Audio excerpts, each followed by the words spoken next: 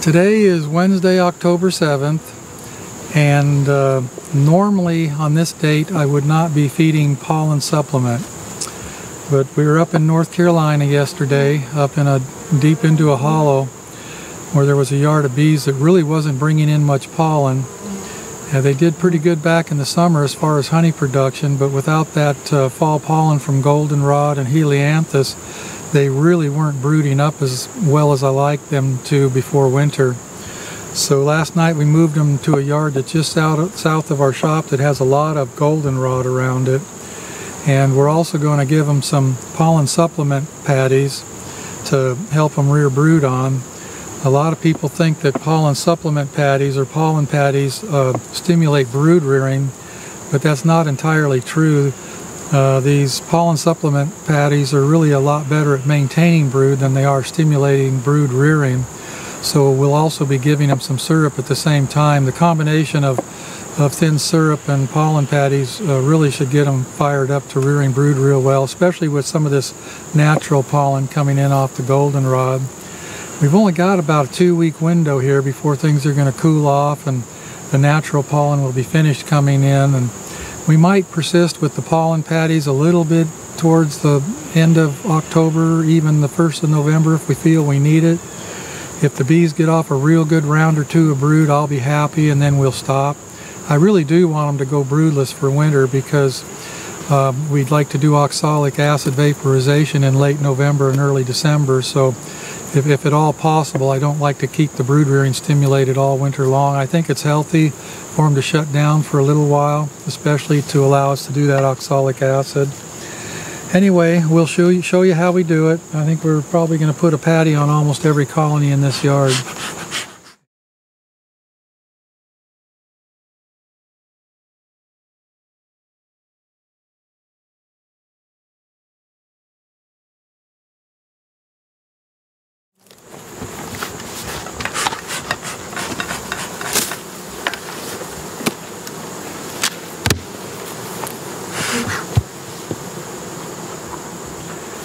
With a double deep colony, as long as there's plenty of bees in there, we'll just put the patty right in between the boxes. On the singles we have to put it on top, of course, but we'll see what this double deep's looking like.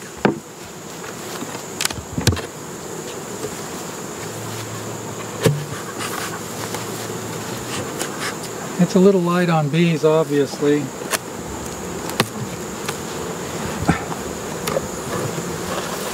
The first thing I want to do is have a look at it and make sure they got a laying queen. They're not starving to death, they got plenty of weight, but they just don't have very many bees.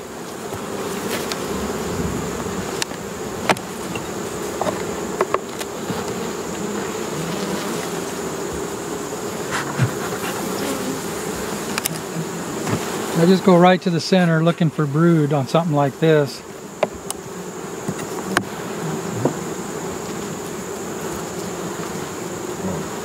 They actually do have some pollen in them, and they do have a little brood.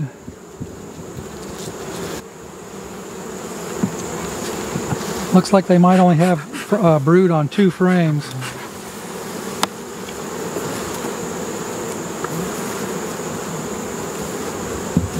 Yeah, that's just not enough brood. We'll give them a pollen patty and a bucket of syrup, see if we can get them to rear brood for the next 2 or 3 weeks.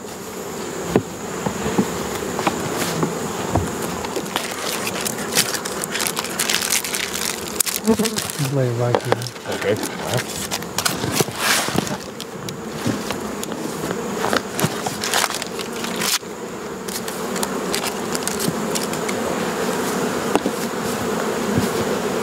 Oh yeah.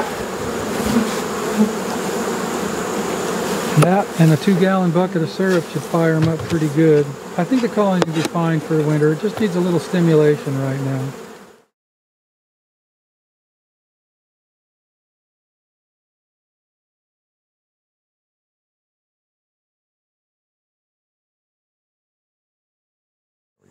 Single-story colony will obviously treat it a little bit different because you can't put that patty in the middle.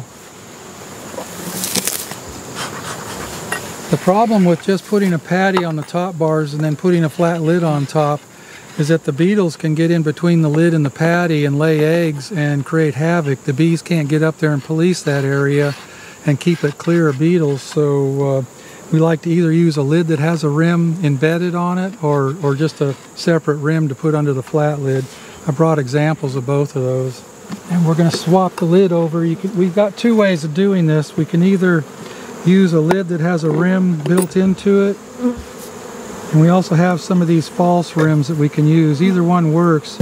Again, we're just trying to create some space between the underside of the lid and the top of the patty so the bees can police the whole patty. And let's just use the rim in this instance, John. All right.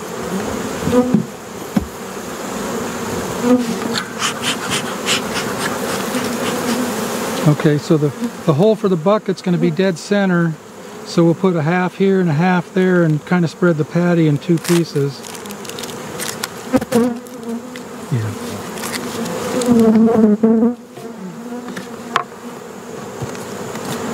Okay.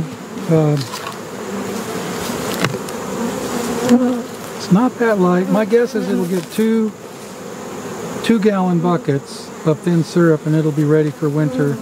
It probably will get one more pollen patty in about 10 days to 2 weeks, and that should get it in really good shape for winter.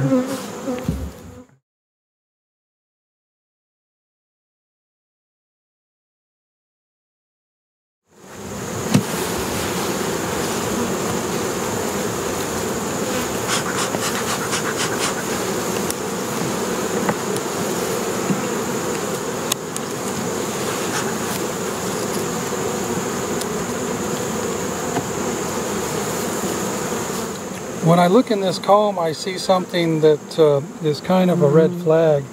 I see lots of young larvae in there. They're trying to rear brood, but I don't see the big puddles of royal jelly that would be an indicator of really good nutrition. When a colony is well fed, lots of pollen coming in and fresh nectar, you'll see big puddles of royal jelly under the young larvae. And this colony doesn't have a lot of that, so we're gonna feed this with a pollen patty and some thin syrup and see if we can get this colony all juiced up. Actually, there's the queen right there. Need to mark her.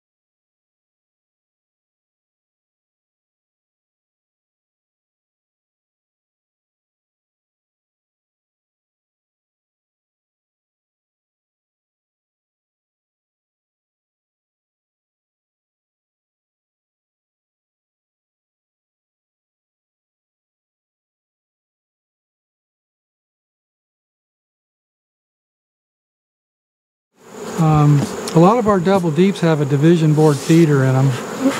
I used to use them in every double deep I owned when we were traveling a lot. I wanted every colony to have a feeder in it no matter where we were, so we could feed it even if we were out of state. These days we're not traveling like that anymore, so not all of my double deeps have them. In fact, very few do, but these two do. Go ahead and get closer here, Seth. I want to talk about something. This division board feeder is from Man Lake. It's a cap and ladder. It's got these ladders in there where the bees can go down the tubes to feed, but they can't get inside the feeder. They come with these little rubber bands on them to help keep the feeder closed, but those rubber bands fatigue pretty quickly, and a lot of times you can get little gaps in here that when the feeder is full, it'll swell out and the bees can get down in there. If the bees get in there, a lot of them drown, and it just creates the biggest mess you've ever seen. So it's really important to squeeze the frames over really tight against that feeder so it can't swell out. Or if you can't get the frame to hold it tight, sometimes we'll even put a stick there just to keep it from bulging out. Go ahead and fill this up, Sean.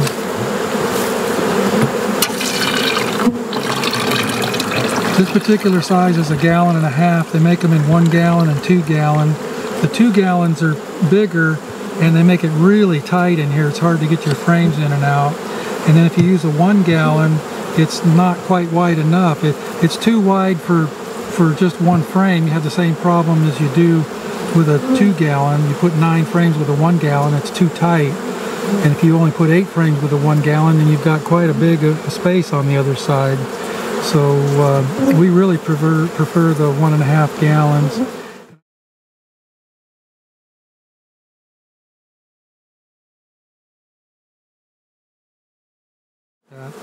So this colony is pretty light, so not only are we going to feed the inside feeder, but we're going to feed the top feeder too. Go ahead and get one of them white buckets. Now I get asked occasionally, you know, why black buckets, why white buckets? I started out years ago with nothing but white buckets, and they fatigue with age. They become very brittle. This bucket is only about 4 years old and it's already really brittle and it broke on us. And a friend of mine down in South Georgia told me that the black buckets last a lot longer. And he's right. I found that they really do. But they have a problem of their own too, and that is on a hot day, a black bucket like that can really warm up. And if you don't put that on a strong colony that can absorb the excessive drip that comes out of that bucket when it warms up, it can cause trouble. So we're making sure that these black buckets go on good strong colonies so they can absorb the drip as the bucket warms up in the morning. That's the drawback of the black buckets. Except for that, I actually prefer the black buckets, but because of that, I probably will no longer purchase any more black buckets. I don't like that aspect. You don't always have good strong colonies to put your black buckets on, and it can be a problem.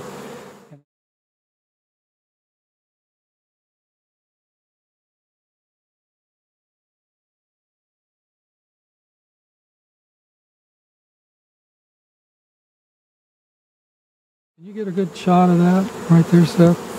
When you put a bucket on, a lot of times it'll run just a little bit until it catches a vacuum. And that can cause a little bit of a robbing problem. The colonies in this yard aren't so weak that they won't be able to defend themselves, so I don't see a major issue occurring here. But if you don't fill the bucket up all the way and then turn it over, the air is more elastic than the fluid. And for instance, if you fill the bucket up halfway and turn it over, you'll have quite a lot of leakage before it catches a good vacuum. So it's important to fill the bucket up all the way before you turn it over, and you'll have a very minimal amount of that liquid coming out before it catches the vacuum.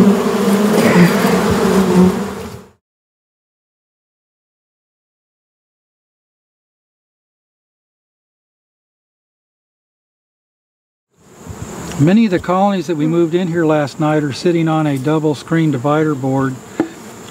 We make these ourselves. It's kind of a commercial heavy-duty version of a divider board. It's still got the screen, but it's mostly this HDO plywood, which is really excellent material for lids and bottoms and stuff. They still get the benefit of the air coming through with these two holes. They were sitting on top of colonies in the yard we moved last night. This was the perfect opportunity to split them apart and give them their own new location. So we'll actually leave them on these boards for the winter. There's nothing wrong with these things being used as a bottom board in the winter. They get a little bit of extra ventilation through these holes, but it's not quite like a full-blown screened bottom board. So we'll just leave those just like that until spring. Alright, we got some robbing going on in this yard. Sometimes it can be kind of hard to fill a bucket when the bees are trying to get in it as fast as you fill it. So a little trick we use is just to put a couple of puffs of smoke in the bucket and it'll keep the bees out while we fill it.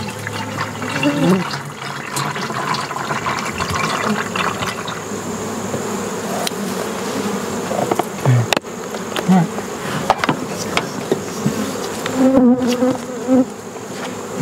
When we put the buckets on, we try to pour the syrup down the hole and not spread it all over the lid if we can help it. And put the bucket outlet right immediately over the hole in the lid. These plugs that we use in our buckets are pretty slick. This one has about a dozen holes in it. They're 1/16 inch holes drilled out with a sharp drill bit. Any bigger than that, and sometimes you can have a little excess leakage. I used to use buckets that had screens in them, and I like that too, but with a screen the bees have kind of a real open access to it, and it doesn't give you the ability to meter how long it takes them to take a bucket down. Sometimes I'm fine with them taking a bucket in just a couple days, but other times I want them to take 4 or 5 or maybe even 7 days to take the bucket down, and these plugs make that easier to do. Sometimes we'll have 3 holes in them, sometimes we'll have 30, just depends on how fast you want the syrup to go into the colony and what you're trying to accomplish. If syrup goes in fast and or thick, it's not very stimulating, but if it goes in slowly and it's thin, it has a stimulative effect, and so we can control that rate with how many holes we put in these plugs.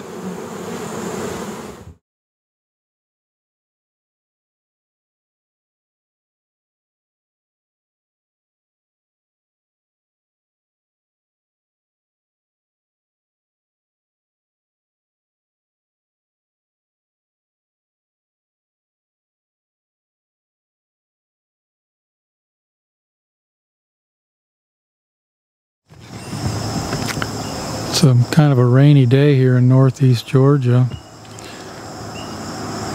Bees aren't exactly feeling warm and fuzzy towards our presence today. I get tickled when people brag about working their bees without a veil or any smoke. I don't think they get along with that today here in this bee yard. Bees have been pretty unhappy to see us. We use feeding as a tool to achieve desired results. This yard is an example of that. This yard was started in May with 5-frame nukes. We transferred them into these single-story boxes and fed them with thin syrup to stimulate comb building and brood rearing in order to get them ready to produce sourwood honey in July, and it worked.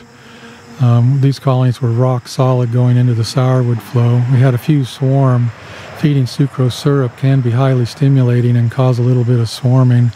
I know some people choose to feed high fructose corn syrup for that purpose, especially in the early spring. They don't want to overstimulate their bees, and sucrose is definitely more stimulating than high fructose corn syrup.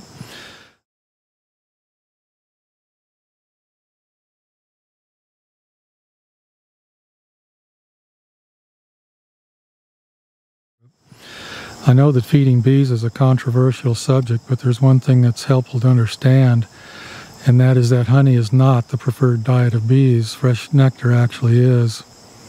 I know that sounds odd, but it's actually true. Honey is nectar that has been converted into something that can be stored without spoiling or fermenting, and we shouldn't confuse the nutritional properties in honey that we humans consider essential with the actual needs of the honeybees. Honey is nectar that has been converted into survival food. Pollen is really where the vast majority of the bee's nutrition comes from, not honey.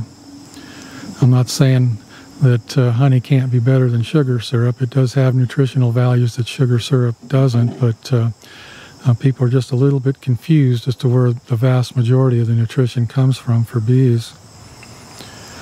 We've been feeding here, trying to get ready for winter. This is their second feeding. Let's see, the day's date is it's the 10th of October, and they're probably going to get fed again.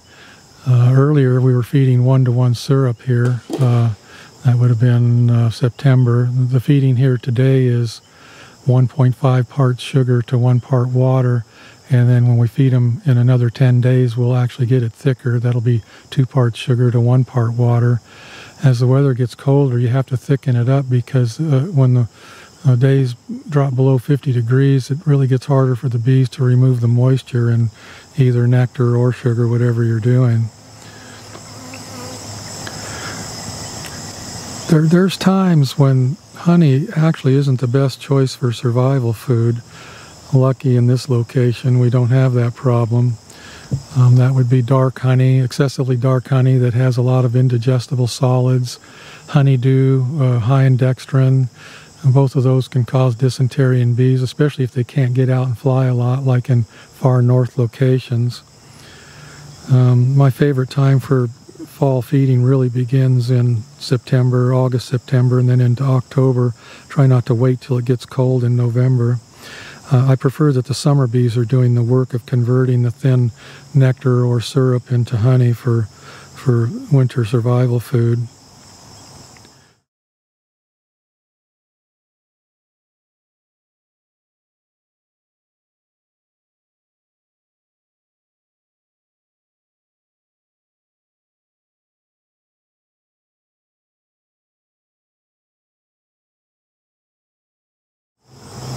When you're mixing your sugar syrup, it really doesn't matter whether you're using weight or volume to distinguish this 1:1 or 1.5:1.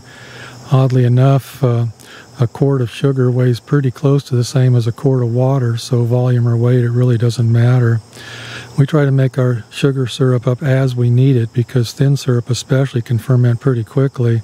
It can start to ferment in 4 or 5 days. Sometimes we'll add Honeybee Healthy or a little bit of bleach to inhibit that fermentation if it's going to take us a little longer than 4 or 5 days.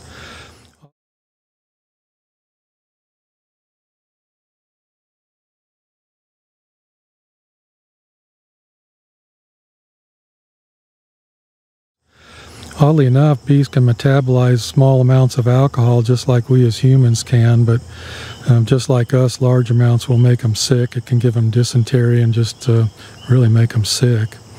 Dysentery can be caused or aggravated by poor food and bad circumstances. It isn't a disease, and there's a lot of stuff that can cause it.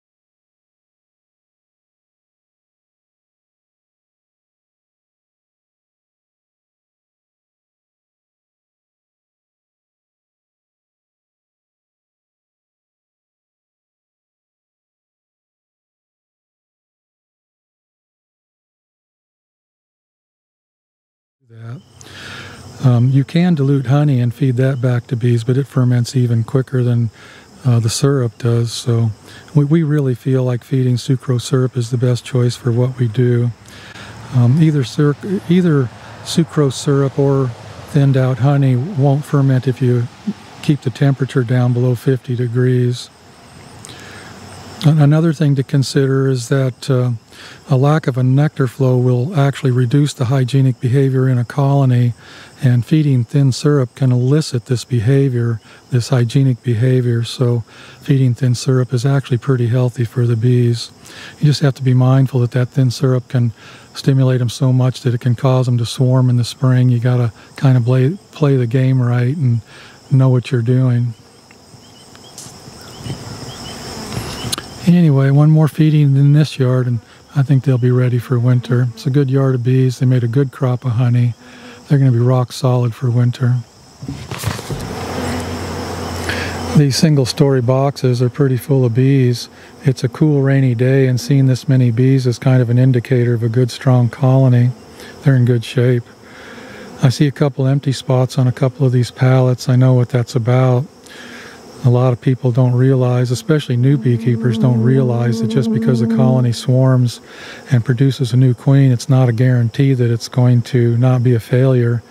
you really only have about a 75% chance, maybe 80 in good circumstances, of the new queen that hatches taking over a colony, getting mated properly without getting caught by a bird or a dragonfly or something. And we had several colonies swarm in this yard, and that's why we have empty spots. And it's especially problematic on pallets when we have beehives on individual stands, like when they have their own separate bottom board and they're a foot or two apart. We get better mating results than we do on these pallets. On these four-way pallets, it's really more like about 2/3 than it is 3/4. We don't do quite as well. It's a good yard of bees.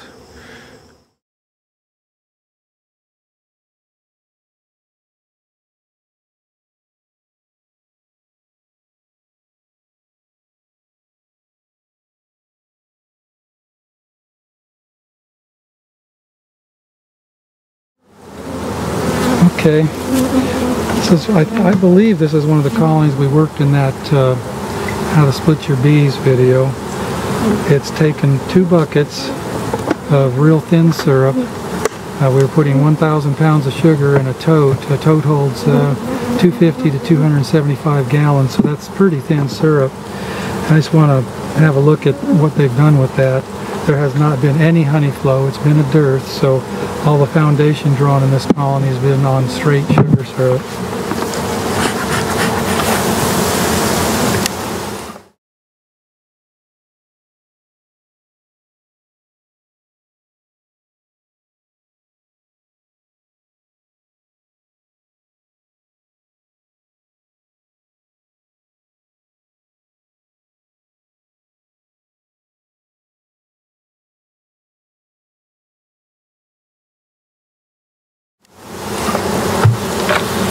They're just starting to work on the last frame.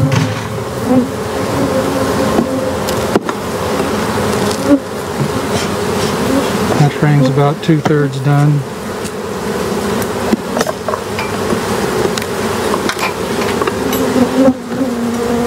That's pretty close to being done. Something I like to do when the bees are drawing, if they haven't done a front corner, I'll reverse the frame like that and put that corner that's not finished towards the back of the box. That encourages them to get it finished.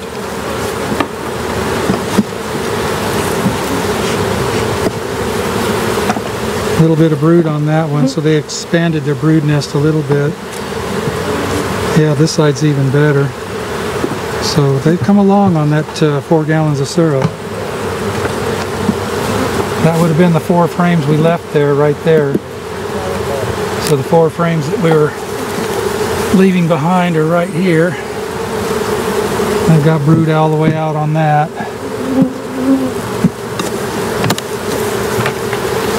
And they've drawn that out pretty good. I'm going to reverse it like I was talking about, get that unfinished corner back in the back.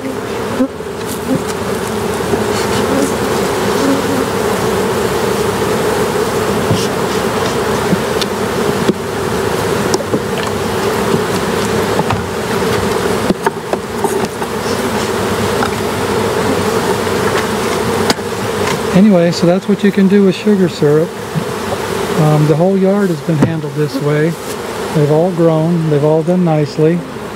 We're going to fill this bucket today. That'll be their 3rd bucket of that real thin sugar syrup. Some of these behind me still have a little farther to go, so they might get another bucket before the season is over. It's, let's see, it's the 4th of September. So they'll draw foundation for another couple weeks. By the time we get into late September, they won't draw foundation no matter what you do. So anything we want to get accomplished has to be done in the next 2 or 3 weeks, and then it's really just shutting it down for winter. They'll be ready though. I'm happy with what I'm seeing here. It's good. Thanks, Seth.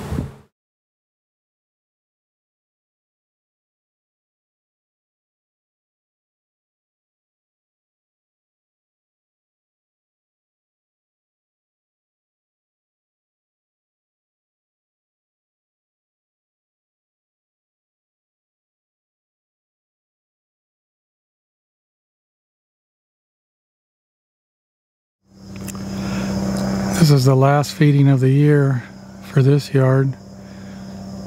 This yard has showed up in several of my videos. It's a nuke production yard.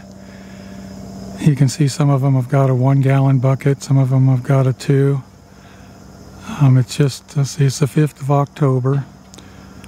If I was feeding any later than this, I would feed 1.5 parts sugar to 1 part water. We're feeding 1 to 1 today because it's early October and they still have plenty of time to remove the excess moisture. If I was feeding late October into November, I'd probably do 2 to 1.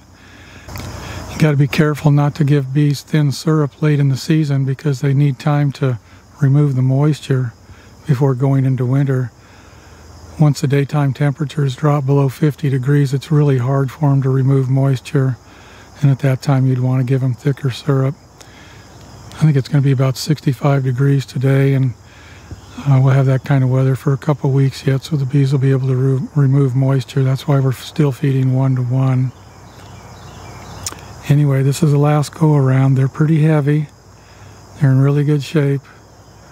We've checked every colony one last time to make sure it's queen right. Checked it for weight, given it the appropriate bucket or no bucket at all in a few cases.